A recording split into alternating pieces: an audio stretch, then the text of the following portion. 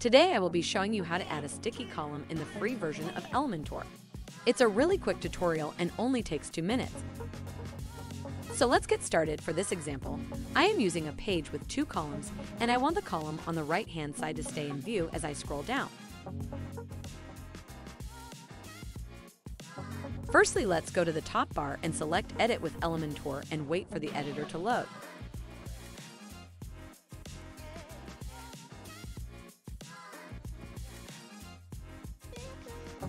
From here, hover over the column you want to make sticky and select the blue pen icon.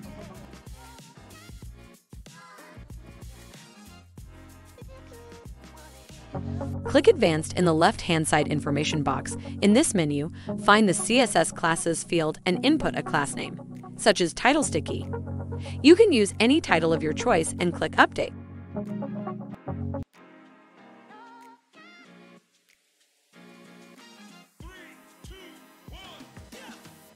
Once updated, click on the preview icon and wait for it to load. Then again, go to the top bar and select Customize. A new menu will load.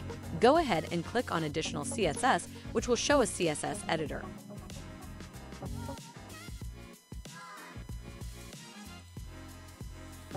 In the CSS editor, copy and paste the code from the description below and click Publish.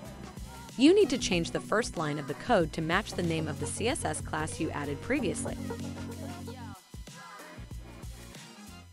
Load your website and give it a test. Your sticky column will now be working.